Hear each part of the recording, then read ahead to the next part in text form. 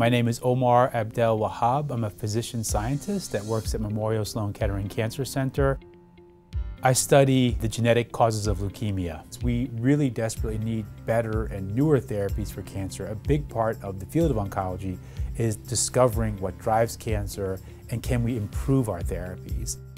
And the area that I was really interested in terms of clinical interest was the blood cancers. We have this so-called central dogma of biology, this idea that you go from DNA, and that gives the genetic code that controls everything in your body and every cell, goes from DNA to RNA to protein.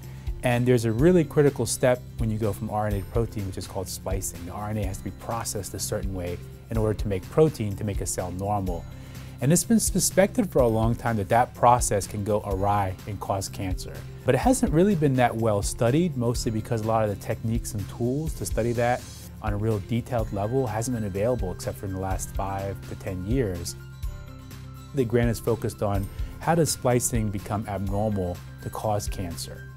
The DNA, the vast majority of it, doesn't encode for a protein. The protein are the actual tools that create a cell and that do things in cells. So in order to go from DNA to RNA, you have to remove those non-coding pieces of DNA and put together or splice together the coding pieces of DNA. And if you change that process, you can change the DNA sequence that actually becomes into protein. And what areas of DNA that are removed or included to actually go into protein, that actually can change what happens in the cell.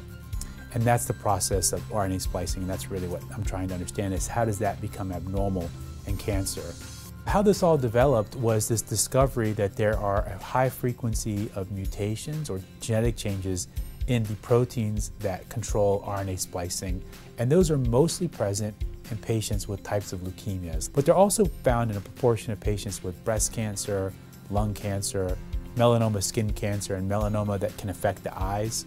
And so we're really interested also in trying to understand and treat those types of cancers as our initial focus. Another goal is to try to hone in on those specific genes that can be made into an oncogene, a pro-cancer gene, or a tumor suppressor gene, a gene that blocks cancer. And can we switch that balance to make more of the anti-cancer product versus the pro-cancer gene product? My hopes are really twofold. First is to understand more of the biology of cancer, the basic mechanisms by which the cancer develops. And secondly is a very practical goal. We want to develop new therapies. When I go to the clinic and I see that we have very few treatment options for a large proportion of the adults with these kind of conditions, that to me is very motivating. So I'm always really excited to investigate new ways to look at the problem of these types of cancers, what's causing them, and can we really think about really brand new ways to target them.